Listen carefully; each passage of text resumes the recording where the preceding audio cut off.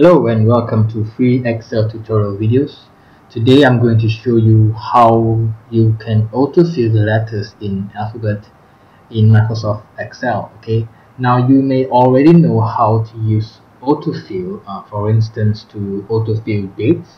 Like in this worksheet I have here dates, so you can autofill the dates just by dragging the mouse down, and you can see that the autofill will fill in the dates a day at a time. Okay, we have 27, 28, 29 November. Okay, well, in this column you can also autofill time. Okay, so let's do the same. We move the mouse to the bottom right corner, and when you see the black cross, just click and drag it down, and you can see that Excel will autofill the cells with time by incrementing 1 hour at a time. Okay, to fill in numbers, if you do it the same way and drag it down, Excel will make a copy in every cell that you selected. So in order to autofill numbers, say like number 1, then 2, 3, 4, 5, you can hold down the control key as you perform the autofill. So let's hold down the control key and autofill. So you can see that Excel has entered 1, 2, 3, 4, 5, 6, 7, and so on. Okay, so what about months? Okay, months is very easy because Excel has a built-in list in it, so you just autofill and you can see that it will fill in the next month accordingly. Okay, and for filling days, we can do the same. Just come to the bottom right and autofill. But here I have a tip for you. Say that you do not want to have Saturday and Sunday because it's the weekends. Okay, you only want the weekdays, so you can come over here to this autofill options, click on it, and you can see fill weekdays. You can choose, and you will only see weekdays when you autofill. So if I continue to autofill, I will only see weekdays here. Okay, so what about letters? Okay, if we autofill this, okay, letter A, if we autofill, we'll get A in all the other selection. Okay, this is similar to numbers. Okay, let me undo this.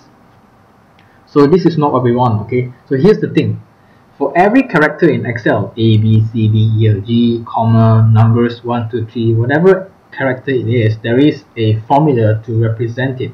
So for the alphabetical letter, the formula for A is, I have it in here, which is equals character 65.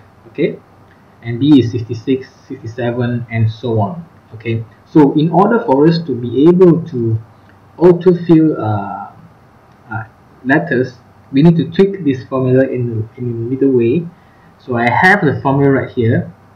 Okay, it's this formula. Okay, we have the character formula, but we nest the row formula inside the character formula. Okay, so go ahead and copy down this formula if you want to use it.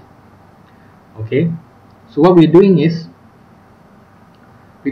we combine the character function and the row function. So I have this row function nested inside the character function. So now when I autofill, okay, when I autofill, you can see that we will get the alphabet in order. Okay, so let's do it all the way till Z.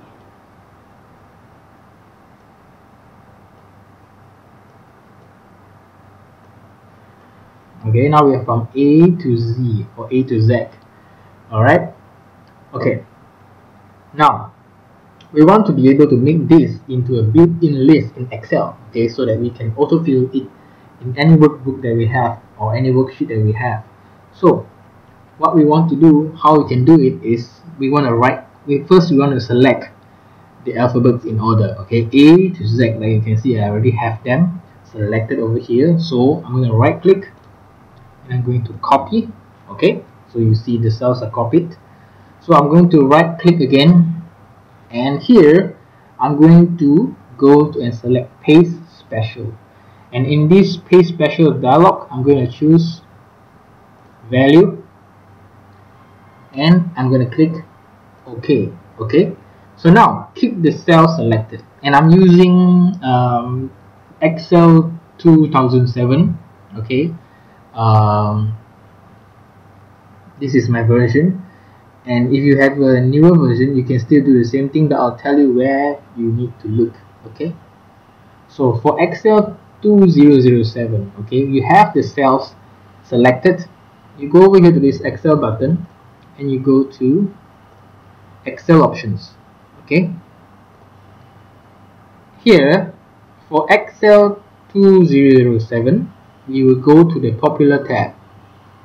Okay, but if you are using Excel 2010 or newer, you have to go to the advanced tab. Okay, so for Excel 2007 you go to the popular tab. For Excel 2010 2013 you go to the advanced tab. So when you go to either the popular tab or the advanced tab, depending on your Excel version, you will see this edit custom list icon. Okay, so just click on this one and you will see the custom list dialog box. Okay, here you can already see the number of lists that Excel has. Okay, like days, as well as the months.